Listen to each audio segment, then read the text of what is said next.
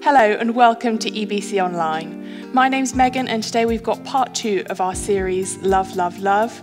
Tom is going to come and talk to us on the topic of I Have Loved You. But we're going to start with a song, so please do join in at home. The words are going to come up on the screen. Hey, hey, hey. Hey, hey, hey.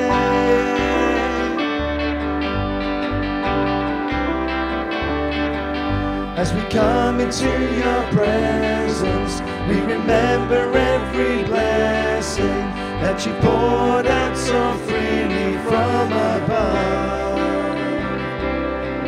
Lifting gratitude and praises for compassion so amazing. Lord, we've come to give you thanks for all you've done. Because of your love, we're forgiven. Because of your love, our hearts are clean. We lift you up with songs of freedom. Forever we're changed because of your love. As we come into your presence, we remember every blessing that you poured out so freely from above. Lifting gratitude and praises for compassion so amazing. Lord, we've come to give you thanks for all you've done. Because of your love, we're forgiven. Because of your love, our hearts are clean. We lift you up with songs of freedom. Forever we're changed because of your love.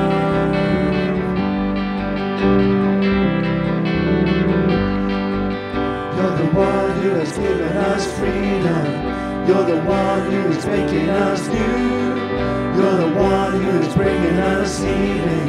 We owe it all to you. You're the one who has given us freedom. You're the one who is making us new. You're the one who is bringing us healing.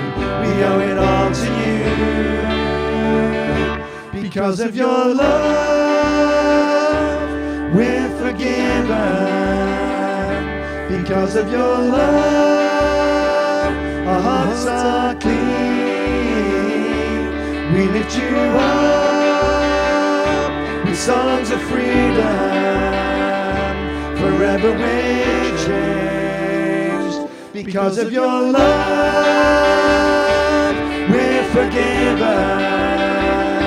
Because of your love, our hearts are clean. We lift you up with songs of freedom. Forever we're changed because of your love.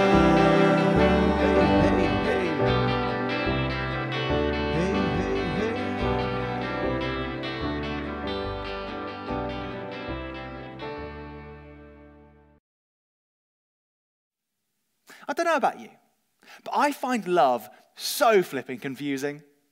And I'm not just talking about how to describe what the feeling of love actually is, because that is a whole other barrel of confusion. Now, the word love has so many different cultural and social connotations, it can mean 1,000,001 different things. We got love for God, romantic love, love between friends, the love one might have for one's country, sibling love, paternal love, maternal love, love, love, love, love, love, love, love. And on top of all of that, Jesus tells us as Christians to love Christians. Gross, I know.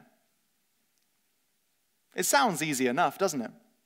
It should be a breeze to love people who follow the same faith as us, because we'll always have that same baseline to relate to.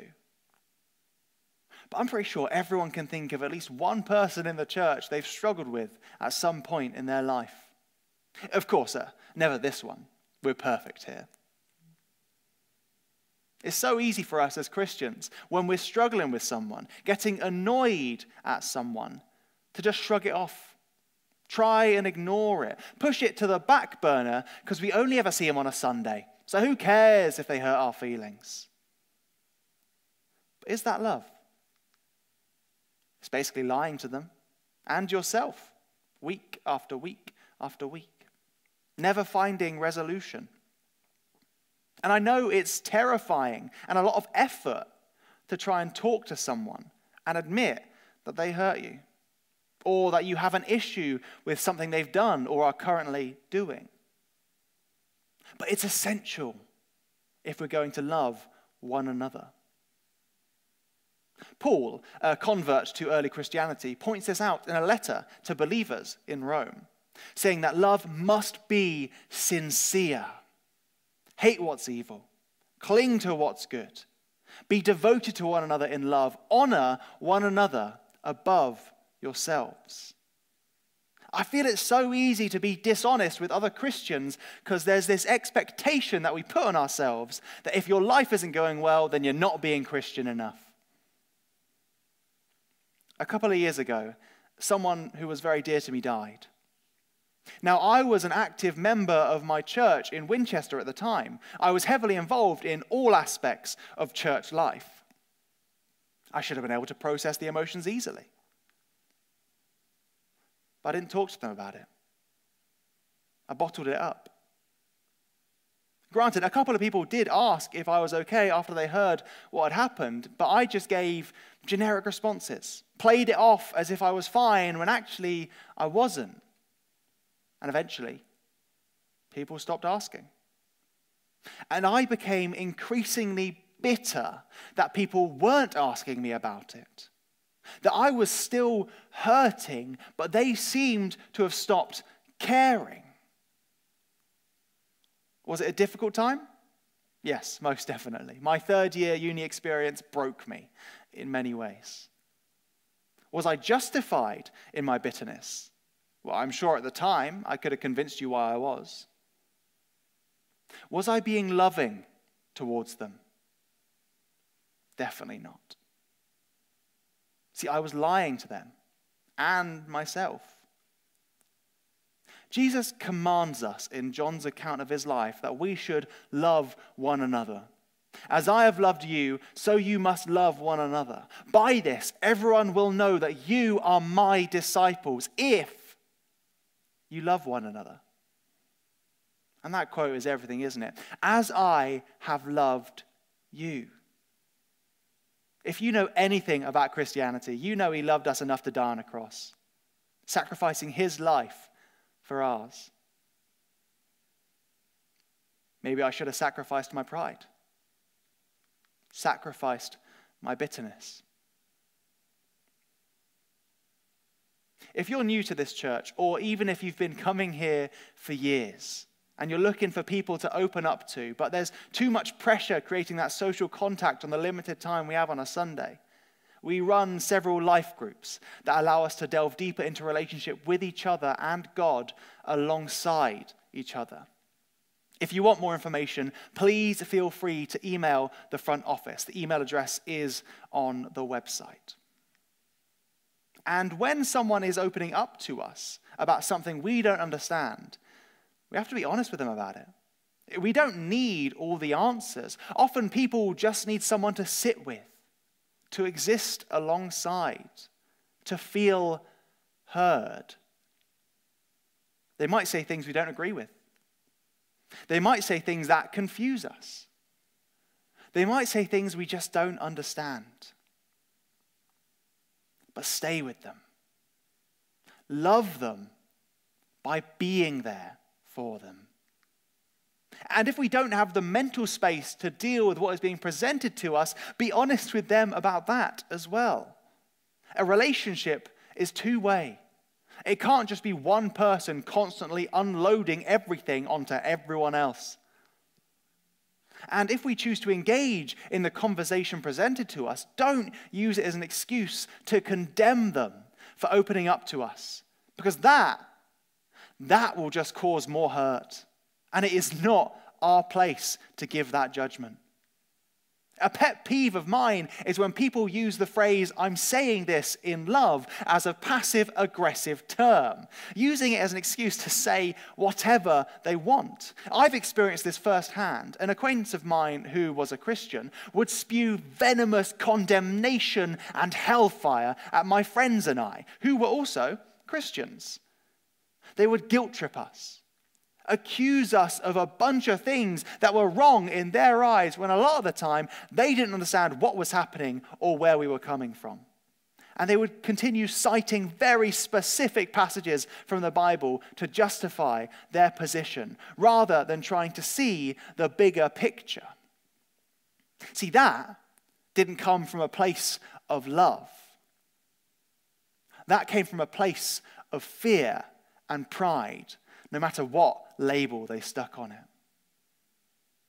If you know you do this, if you use love as an excuse to undermine other people and passive-aggressively put other people down, stop. That is not love. Now, don't get me wrong. I'm not saying you shouldn't challenge people if they're doing stuff that might be against God. See, I've had other friends who have steered me back onto the right track more times than I can count. Shout out to my boys, Mark and Jacob, for that one. But it has to come from a place of loving cooperation, not patronizing dictation. One of Jesus' followers, named Peter, points this out in a letter he wrote to a bunch of other followers across modern-day Turkey, saying that we should be like-minded, be sympathetic, love one another, be compassionate and humble. We need to lift each other up, not push everyone else down. Be sympathetic to each other no matter what we're going through, even if we think what the other person has done is downright stupid. Even if we think the situation the other person is in is inherently sinful and bad. Even if we think the other person is a complete lost cause that we can't help with. We need to humble ourselves. See, we are not as big a deal as the love of God, the literal creator of everything we know, no matter how much we think we are. We are called to be a united body, working and growing together, not trying to make ourselves better by putting other people down. It is one of the most important things for us as people, for us as Christians. There's a reason why Grow Together is a part of our church purpose statement. But this idea of the church as a united body can be almost an intangible idea. When we think of this united body, what do we picture? I think often we can see it as something clinical, unfeeling, superficial in its relationships as it tries to maintain a fragile peace. But that's not possible, though. We're human. We get annoyed at each other. The disciples are a great example of this. Take this bit from Luke's account of Jesus' life, Luke chapter 9, verse 46. An argument started among them as to which of them might be the greatest. Now, when we think of the disciples, at least in my experience, it's easy to have this image of them as holy people who must have been slightly above it all, slightly better than everyone else. Because why else would Jesus go out of his way to pick them? We turn them, the disciples, into an unachievable goal, much like the idea of a united church. But they were real people with real emotions, real passion, real stubbornness, real egos. They are from all different walks of life, whether that be class background, cultural background, profession, even age. They all had different experiences, so they all would have had a different opinion on what they thought was right. And it would be easy enough just to stop there, to leave it as an impossible task trying to get such a disparate group of people to get along, to give up on this idea of a united church because there's just too much disagreement. Maybe that's what we do when we think of people that different from us in our surroundings. But it doesn't end there, though.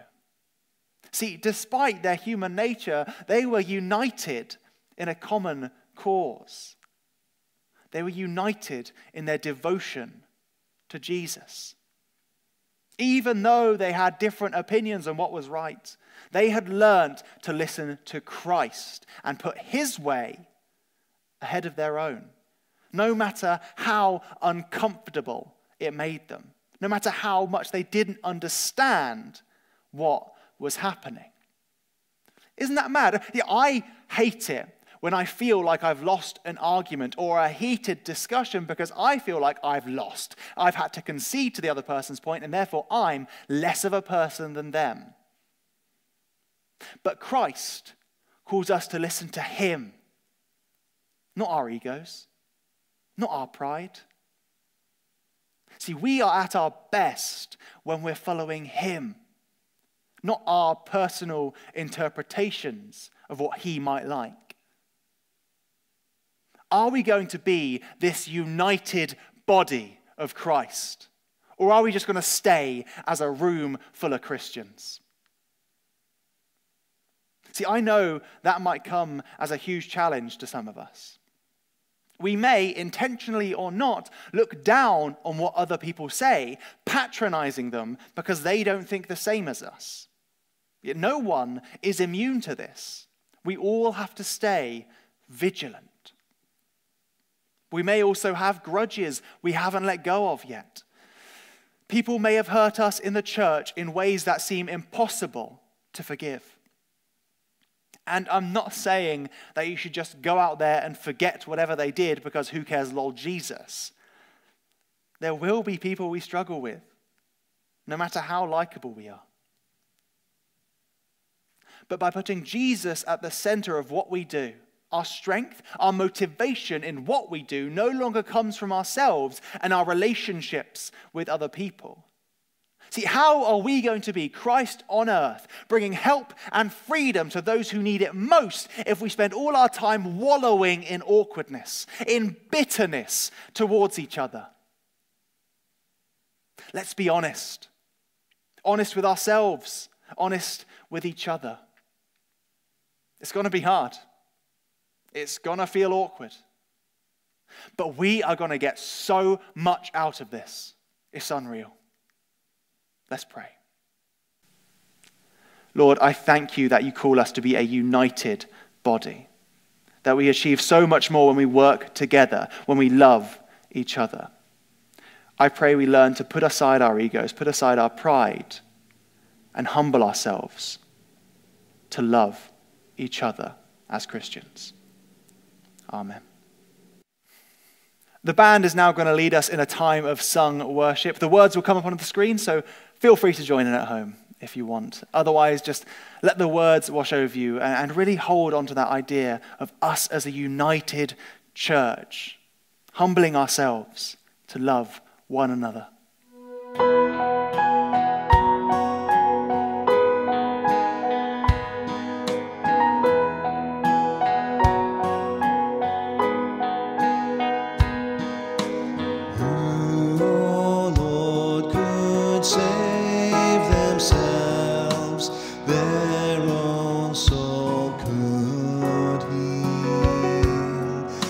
Shame was deeper than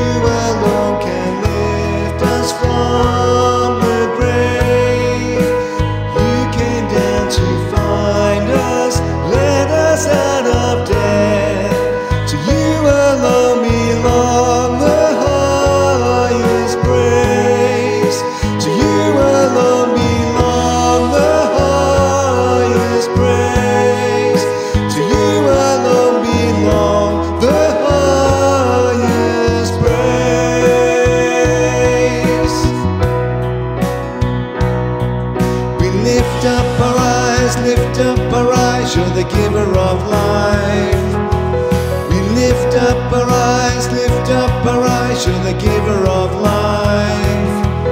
We lift up our eyes, lift up our eyes, you're the giver of life. We lift up our eyes, lift up our eyes, you're the giver of life. We lift up our eyes, lift up our eyes, you're the giver of life. We lift up our eyes, lift up our eyes, you're the giver of life. We lift up our eyes, lift up our eyes, you're the giver of life. We lift up our eyes, lift up our eyes, you're the giver of life. You alone can rescue, you alone can save, you alone can lift us from the grave. You came down to find us, led us out of death. To you alone belong the highest praise. You alone can rescue, you alone can save, you alone can lift us from the grave. You came down to find us, led us out of death. To you alone belong the highest praise. To you alone belong the highest praise. To you alone belong the highest praise.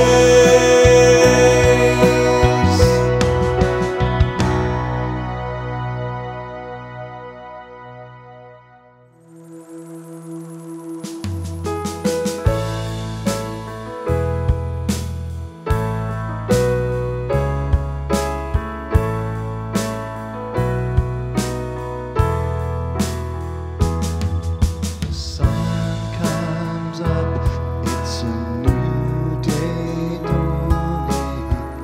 It's time to sing your songs again. Whatever may pass and whatever lies before me, let me be singing when the evening comes.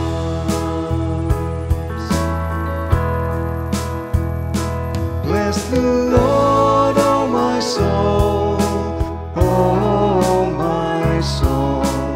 Worship His holy name.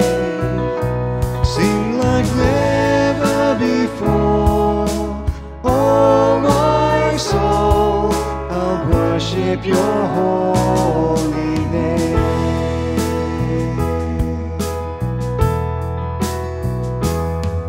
You're rich in love and you're slow to anger. Your name is great and your heart is kind. For all your goodness I will keep on singing. 10,000 reasons for my heart to find.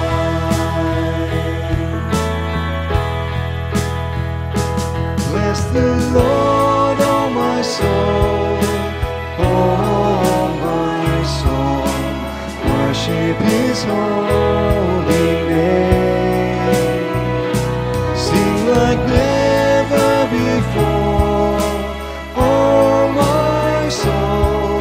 I'll worship your holy name.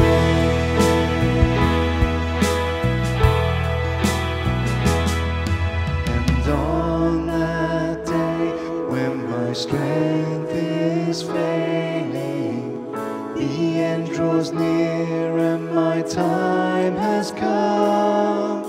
Still my soul will sing your praise unending. 10,000 years and then forevermore.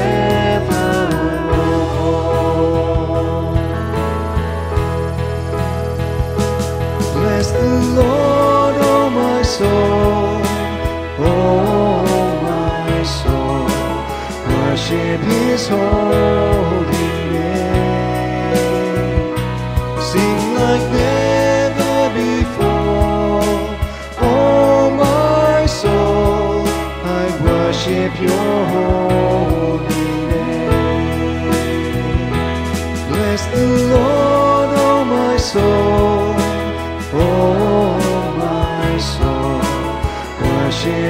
His holy name.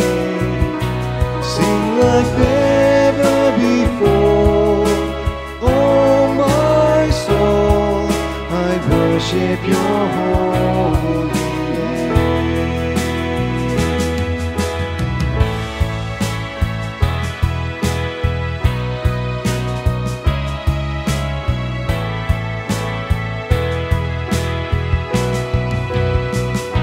Sing like never before.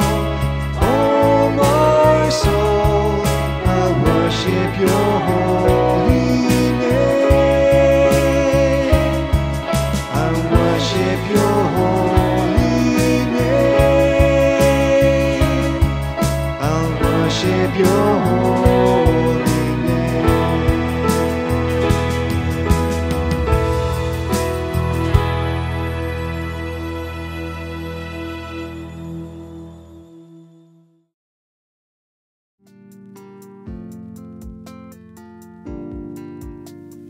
Thank you so much for joining us this week. Next week we've got parts 3 of our series, and Simon is going to come and talk to us about who is my neighbour.